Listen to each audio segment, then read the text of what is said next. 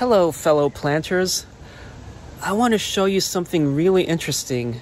This is up in Greensboro, North Carolina. We're in the upper reaches of Zone 7. And behind me over here is a Loquot tree that years ago my late uncle sent to my dad from Texas.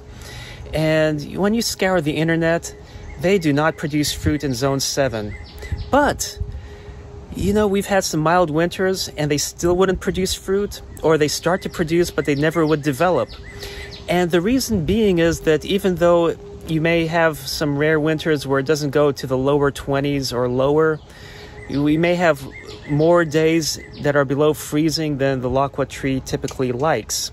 However, there is actually some fruits on this tree. It is now May, today is May 9, and there are a couple loquats that have started to get bigger, so they're not any duds that I've been seeing from the past.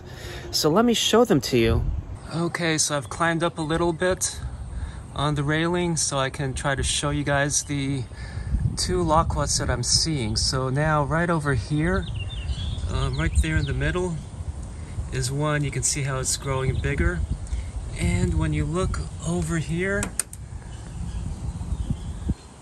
let's see, there's a branch in the way, but right there, if you notice, let's see if I can get my finger in the frame, right here, there is another one. So let me put a 2x multiplier and see if we can see it any clearer. So here is a close-up of one of them, and let's see, behind this branch over here, let's see if I can find it. There it is. So now you can see a second one right there in the middle of the frame, hidden behind another branch. So that is so remarkable. So yes, you can actually have viable loquats growing outside in Zone 7. At least now I know that this is a variety of loquat that does not need to have two trees to produce fruit.